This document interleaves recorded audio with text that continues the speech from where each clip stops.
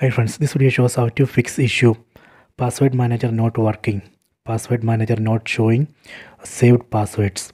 Please don't forget to subscribe this channel. Please like and share the video.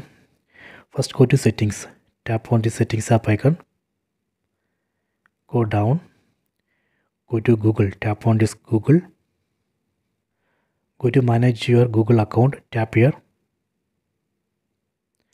go to security, tap on the security tab, go down. Here you can see password manager. Password manager says you don't have password saved in your Google account. Tap on password manager.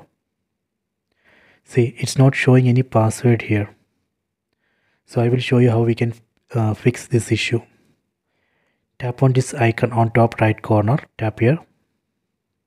Then tap on manage passwords on this device. Tap here.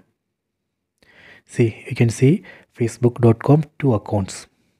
But it's not visible in the password manager.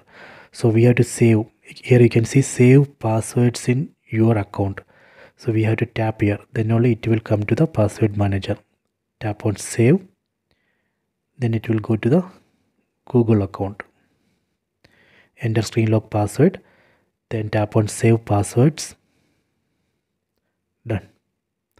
Now password has been saved into Google account.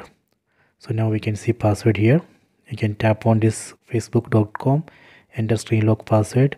See, now here we can see the account and password. See, from here we can edit or delete. Okay, so this way we can fix that issue. I hope you have enjoyed this video. Please subscribe this channel. Please like and share the video.